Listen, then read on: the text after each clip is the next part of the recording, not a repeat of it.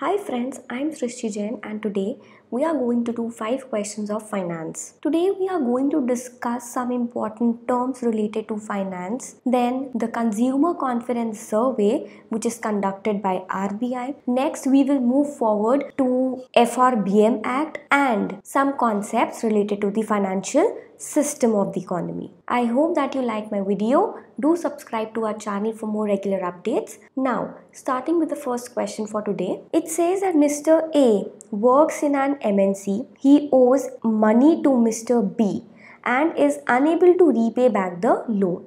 In such a case, what can Mr. B do to recover his amount? Choose from the below options. So 4 terminologies have been given to you, and to answer this question, it is really important to understand these terms. So let's move on to the next slide to understand this. First is letter of credit. So what is the mechanism of letter of credit? Suppose you are a buyer of some goods and you have taken it on credit from a seller, but then you are unable to pay to the seller. So bank is there which guarantees to the seller that he will receive his payments on time. So as you can see, letter from a bank guaranteeing that a buyer's payment to a seller will be received on time and for the correct amount. Then we have the garnishee order. Now what does this mean? If there is a debtor and a creditor. Now this Mr. A, who is the debtor, he is unable to pay back the loan he has taken from B, who is the creditor over here. Now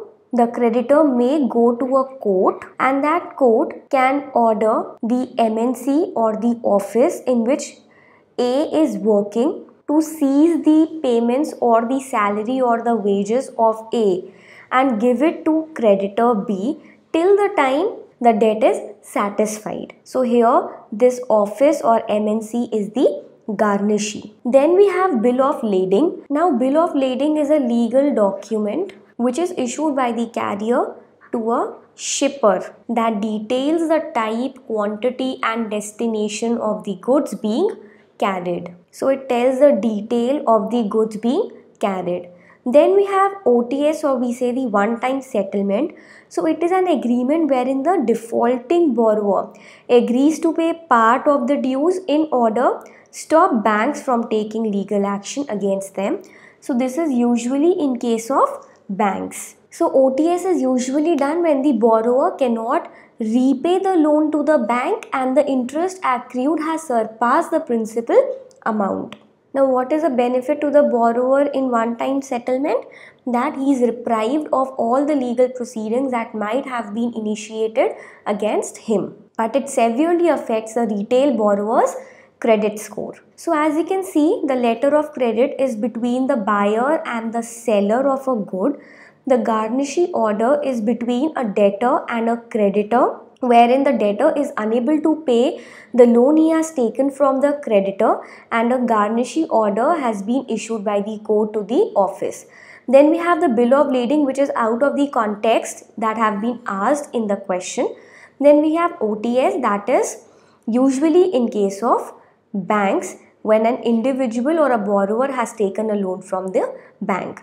Now let's move back to the question to see what the answer can be. Now here Mr. A was the debtor and Mr. B is the creditor, and the debtor is unable to pay the debt to Mr. B. So Mr. B can go for the garnishee order so that the MNC of Mr. A can pay to Mr. B until the debt is satisfied. Letter of credit, as I have already told you, is between the buyer and seller of the goods. Bill of lading is related to the carrier and the details of the goods being carried. Then one-time settlement is where a person has taken a loan from the bank.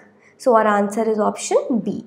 Now let's move on to the next question for today. The question says that consumer confidence survey is conducted by RBI in major cities of India, over 5,000 respondents. The survey measures consumer perception on 5 economic variables.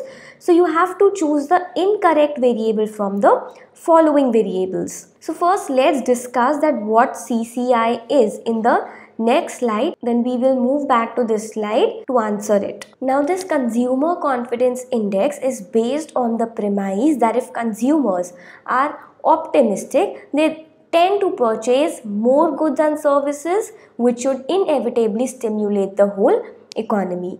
So based on the optimism and the pessimism, this index is formed. Now this consumer confidence survey is conducted by RBI in major cities of India, over 5,000 respondents, and this survey measures the consumer perception for the current as well as the future on 5 economic variables. And these are the 5 economic variables based on which this index is created. In September 2019, this index witnessed a 6-year low. In September 2019, the current situation index reached to 89.4, and this is the lowest the index has ever reached in the Modi governance. So when the index is below 100, it is said that the consumer confidence is in the zone of pessimism, and if it is above 100, then in the zone of optimism. Now what current situation index is?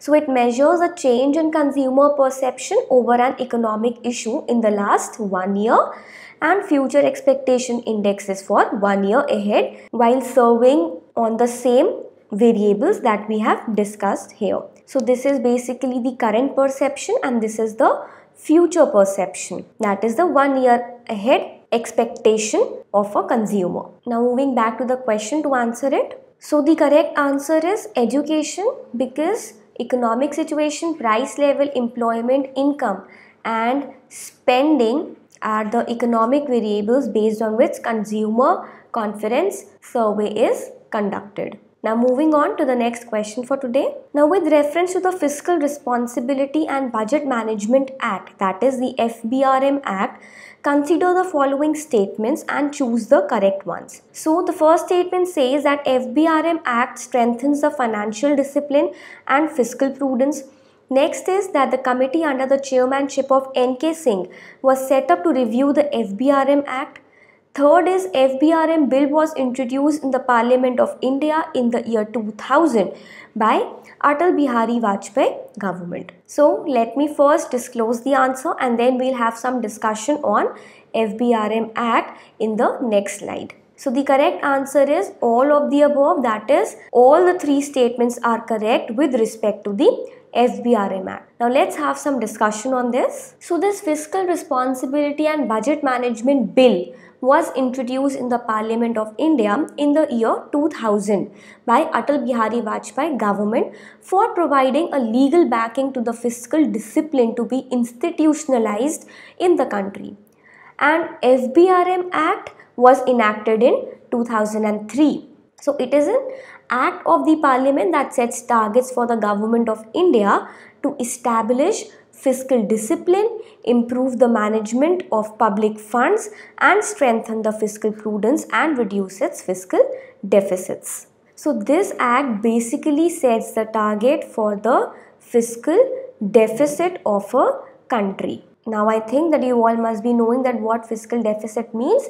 It is the difference between the total revenue and total expenditure of the government, and it is termed as the fiscal deficit. So it is an indication of the total borrowings needed by the government. In other words, this deficit is financed through borrowing from either the central bank of the country or raising money from capital markets by issuing different instruments like treasury bills and bonds. Now in the year 2016, N.K. Singh committee was set up by the government to review the FBRM Act. Now let's have some discussion on the recommendations of this committee. Now the task was to review the performance of the FRBM Act, that is the Fiscal Responsibility and Budget Management Act, and suggest the necessary changes to the provisions of the Act. So the recommendations of the committee said that the government must target a fiscal deficit of 3% of the GDP in years up to March 31st, 2020. Subsequently, it should be cut to 2.8% of the GDP in 2020 and 21 and to 2.5% by the year 2023. So these were the recommendations of the committee. So after having a brief discussion on what FRBM Act is, let's move to the next question for today. So this question says that the financial system of any country is an important tool for economic development of the country. In the light of the above statement, choose the correct statement with respect to financial system from the following options. So the first statement says that financial system helps in creation of wealth by linking savings with the investments. Financial system drives savers and borrowers by bringing them together. And lastly, that financial system includes financial institutions and financial services. So the answer to this question is all of the above, that is D, that all the statements are correct. Now, having some discussion on the financial system of our country in the next slide. Now the financial system helps to bring together the savers and the borrowers. People who forego their present consumption and save in the banks can mobilize these savings to the borrowers who need them for investment purposes. And this is where the banks, a part of the financial system of our country, is working. So basically it is linking the savings and the investments of the country by bringing together the savers and the borrowers. So this financial system helps in the economic development of our country also, because it encourages both the savings and the investment, and it creates a link between the savers and the borrowers or the investors, and also facilitate the expansion of financial markets and help in financial deepening and broadening. Now let's have a discussion on the components of financial system. First is the financial institutions, which includes banking institutions, non-banking institutions, and further classification maybe of commercial, cooperative, regional, rural banks or the foreign banks. Then we have the financial markets. We all know it is the unorganized and the organized markets. Now, if you watch my video regularly, then I want to ask you all that what is the term used for such a economy where unorganized and the organized markets are present? So I'll be looking forward to your answers in the comment section below.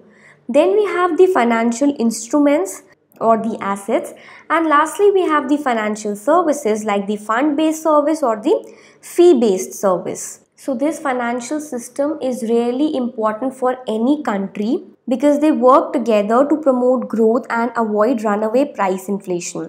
And if a country has a lack of a strong or sound financial system, that generally works against the national economy. Now, after discussing the financial system, let's move on to the next question for today. So, a financial institution is a company engaged in the business of dealing with financial and monetary transactions, such as deposits, loans, investments, and currency exchange. Which among the following are deposit-taking institutions? Now see, insurance companies take the premium from the insured.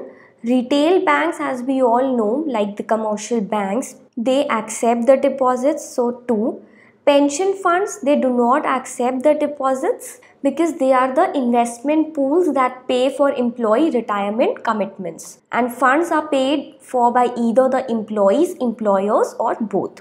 Then we have mutual funds. It is also a professionally managed investment fund that pools money from various investors to purchase the securities. So when funds come from many investors, there is a pool of investment, and then the mutual funds invest this in a pool of securities. Then we have building societies. So what building societies are? It is a financial institution owned by its members as a mutual organization, and it offers banking and related financial services, especially savings and mortgage lending. So it accepts the deposits as well. So you must be thinking, then what is the difference between the retail banks and the building societies? So see, banks are companies usually listed on stock market, and hence they are owned by and run to the benefit of its shareholders. While in the case of building societies, they have no external shareholders. Mortgage borrowers, savers, current account holders, they are the members who vote on decisions that affect the society. Then we have regional rural banks. So RRBs provide loan and other financial assistance to entrepreneurs in village, suburban areas and small towns. So they become able to enlarge their business. So they also accept the deposits. So our answer is 2, 5 and 6, that is option D. So with this, we have completed 5 questions of finance for today. I hope that you liked the session. Do subscribe to our channel for more regular updates. Thank you for watching the video.